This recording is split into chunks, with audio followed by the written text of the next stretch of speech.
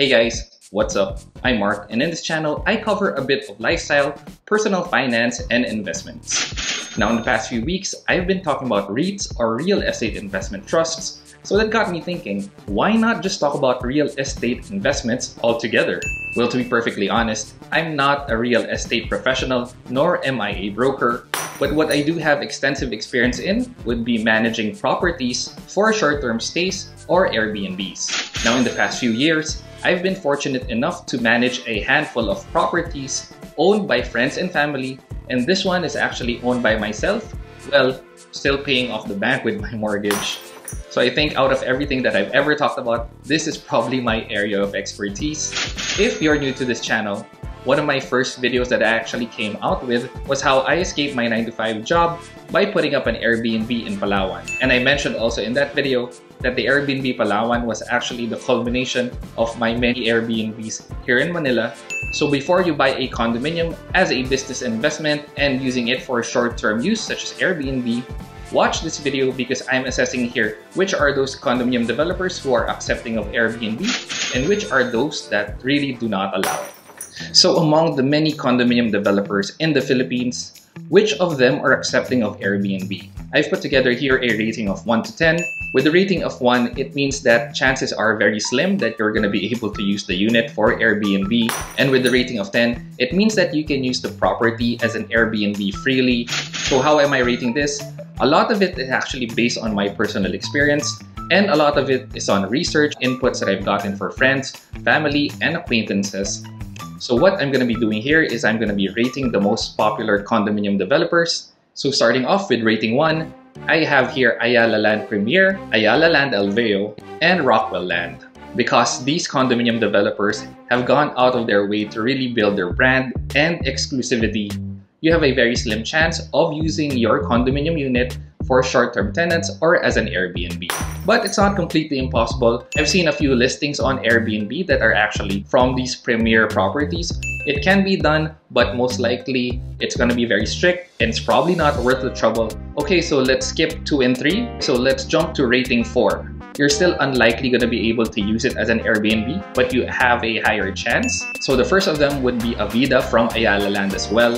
From my understanding, all Ayala Land properties are not really for Airbnb use, but for some reason I do come across Avida every now and then in Airbnb. And the other developer with a rating of 4 would be Robinson's Land. Now for Robinson's Land, I do have a personal experience here where I was managing a Robinson's Land condominium as an Airbnb. So I think what Robinson's Land is trying to do is they're trying to better their branding. They're trying to match the exclusivity of Ayala Land. Again, they're usually not allowing it, but I was able to successfully do this for about a year because basically in that building, there were already many unit owners who were doing it. So that's one case where even if Robinson's Land doesn't really allow it, many unit owners really had a good say. Okay, moving on to the rating of 5.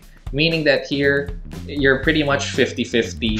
So with the rating of 5, I would have here Federal Land. Federal Land is under the George T Group. Yes, they're a little higher end as well. But my experience here would be they're quite accommodating actually of Airbnb. It was just unfortunate that the pandemic rolled in. I was just starting to manage a condominium unit under Federal Land. And even if they had quite a number of restrictions, they were quite accommodating. They were nice to deal with. So I'm giving them a rating of 5, definitely higher than Robinson's Land. Okay, moving on to the rating of 6, meaning that you're more likely going to be able to use it as an Airbnb, but still not completely convincing enough, I guess. So with a rating of 6, I have here Smdc, or SM Development Corporation. Actually, because of the sheer volume of SMDC properties, I think SMDC has the most number of listings on Airbnb.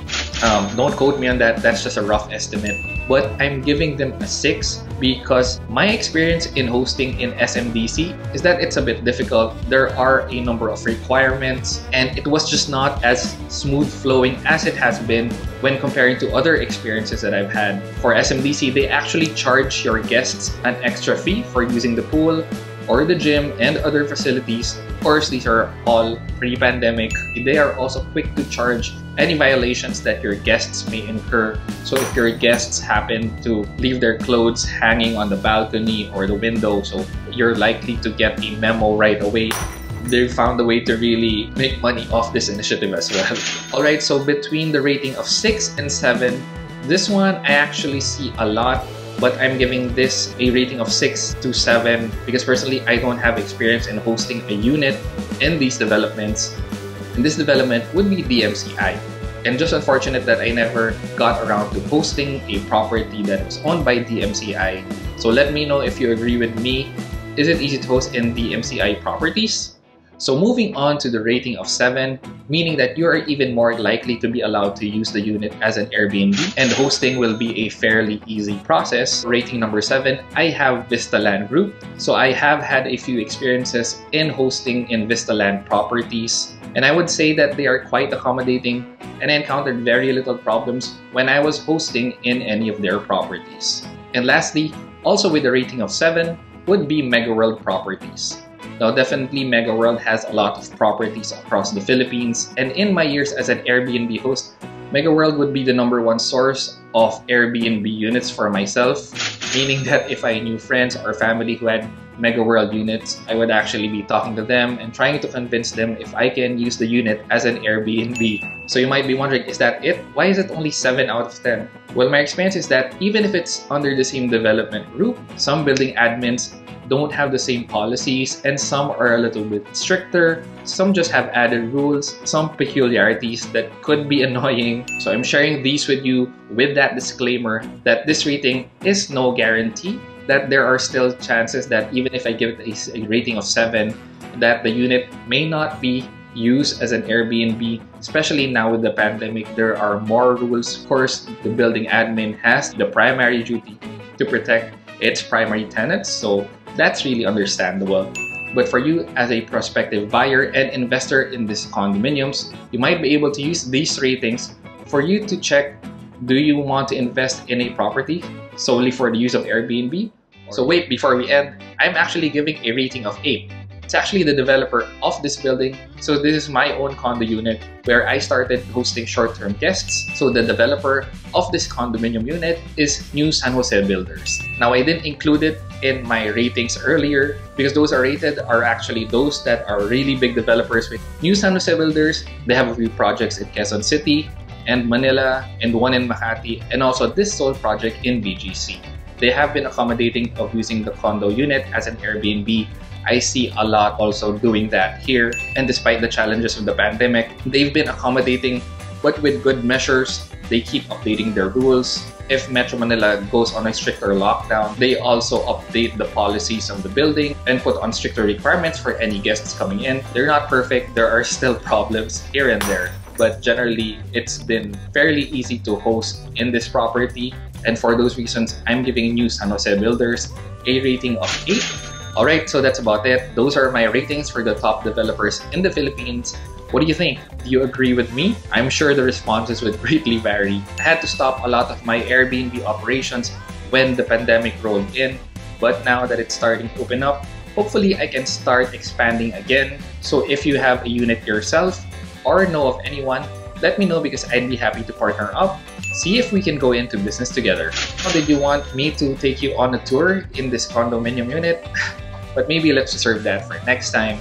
If you've liked this video, please don't forget to like, comment, and consider subscribing if you haven't already. Thanks again and happy investing. This video is made in loving memory of my late brother-in-law, Jojo Pinga.